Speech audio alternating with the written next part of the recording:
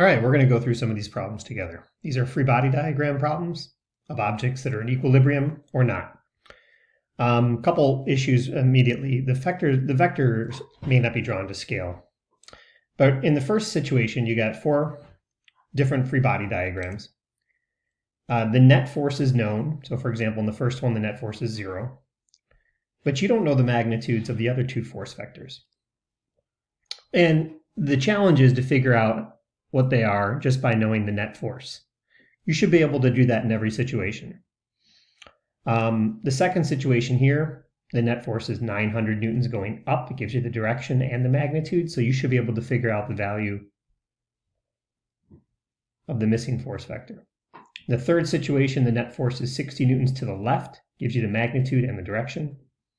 Therefore, how much is vector D and E? The last situation is a little different because they don't give you a whole lot of information here. They just tell you the net force is 30 newtons to the right, which would mean you could figure out G immediately. G would have to be 50 newtons because if you have 50 newtons acting to the right, then 50 minus 20, those are unbalanced. That gives you 30 newtons more in the right direction. So that's the net force. So F and H just have to be equal, whatever they might be. So perhaps, you can make up some numbers, but F, whatever value you assign to F going up, let's say this is 80 newtons, then H has to be the exact same amount down because they're canceling out. So the net force is only acting to the right.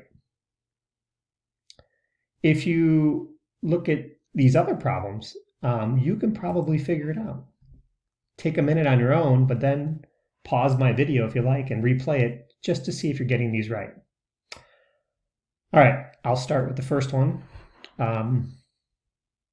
If the net force is 0, all forces balance. So 200 down, you must have 200 up. So that's the value of B. 50 to the right, you must have 50 to the left. So that's the value of A. That would balance those out. If in the second situation here, the net force is 900 up, you already have 200 down, so C has to be 1100. This value has to be 1100 newtons so that you get that net force. Again, the net force is the key to determining the missing individual force vectors. In this object, the net force acts to the left. Therefore, D has to be 20 newtons because 80 newtons minus 20 newtons would give you 60 newtons net to the left, more to the left than to the right. If 300 newtons act up, E has to have the exact same value of 300 newtons acting down, so they cancel. Make sure you understand this before attempting the next set of problems.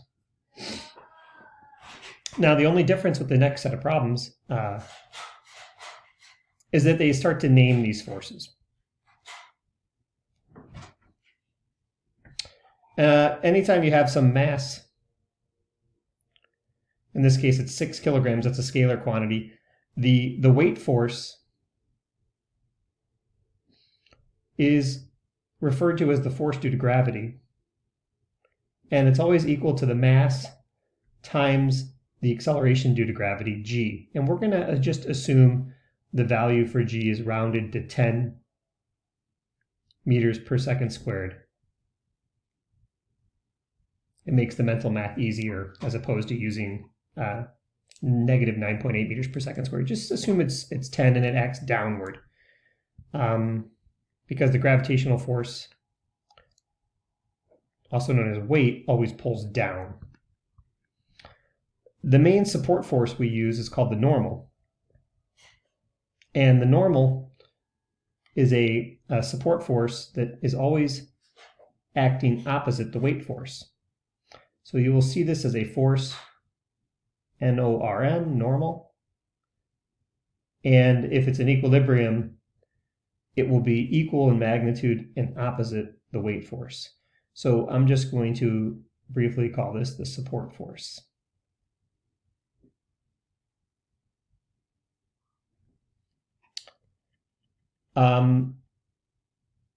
Typically, it's equal magnitude but opposite in direction to the force due to gravity or the weight force. And that'll be true for situations where it's something resting on a level surface.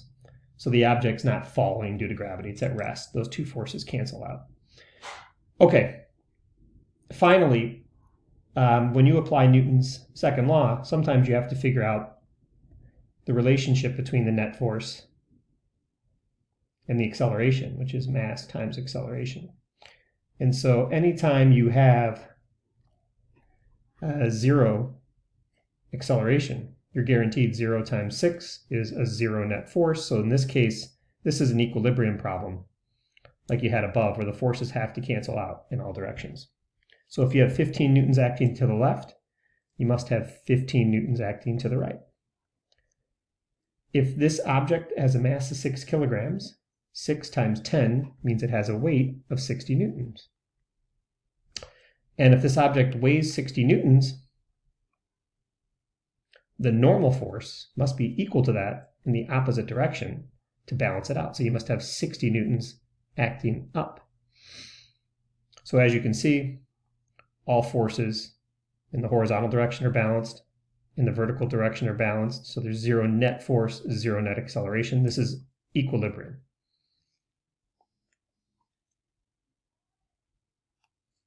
If you understood this problem,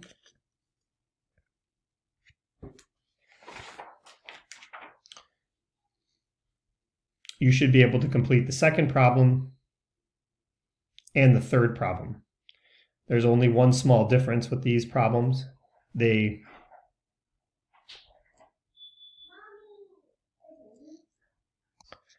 right, the difference with the next two problems here is they give you some information. You've got this mass, you've got this acceleration, so you know mass times acceleration. It gives you the net force. So in this case, again, it's equilibrium, 0 net force. If this object weighs or has a mass of 10 kilograms, you know that the weight force must be 100 newtons. And if it's in equilibrium, the normal force must be 100 newtons. But how much is the frictional force and the applied force acting in the horizontal direction, pulling to the left and the right? Well, they have to be equal and opposite because we know it's in equilibrium. And they tell you that there's this coefficient of friction, 0.2. It's described right here. All you have to understand is that the force of friction is always equal to the coefficient of friction times the normal force. And so in this case, you know the coefficient of friction is 0.2. You already know the normal force is 100 newtons. Therefore, if you multiply that out to determine the force of friction, you'll get 20 newtons. So we know 20 newtons of friction are pulling to the left, therefore the applied force has to be the exact same amount in the opposite direction, 20 newtons. 20 left, 20 right cancels out, 100 newtons down, 100 newtons up cancels out. We have all of our forces are balanced, so the net force combined is 0, the net acceleration is 0. Once again, we have equilibrium. Now in the next problem, we don't. We have an acceleration. You can see that. So as you read the problem, it tells you have an acceleration. So what's the net force? Mass times acceleration. So you're guaranteed you have 10 newtons of net force. You know the mass is 5 kilograms, so this object must weigh 50 newtons because it's 5 times 10 is 50 newtons. If the net force is in the same direction as the net acceleration, it must be to the right. Therefore, the forces up and down have to cancel out. So if 50 newtons pull down, the normal force is 50 newtons pulling up. Those are equal and opposite. But if you have 10 newtons to the right, that means the amount of force acting to the right has to be 10 more than the amount of force acting to the left. So how would you figure that out? Well, we know the coefficient of friction is 0.1, so you could go back to this formula from above. And we know the normal force. So if you multiply those two numbers out, force of friction will equal mu, which is 0.1 times the normal force, the magnitude of that normal force,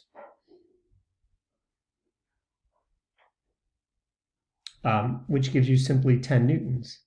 So if you have 10 newtons of friction, which acts to the left, how much applied force, much push to the right to guarantee a 10 Newton net force? Well, it can't be an equilibrium. It has to be 10 newtons more than that. Therefore, the only answer is 20 newtons. It's unbalanced, more to the right, so the net force is to the right, 10 newtons more to the right. It gives you that net acceleration. Okay, if you understood that, try the last two problems on your own, and we will discuss your results.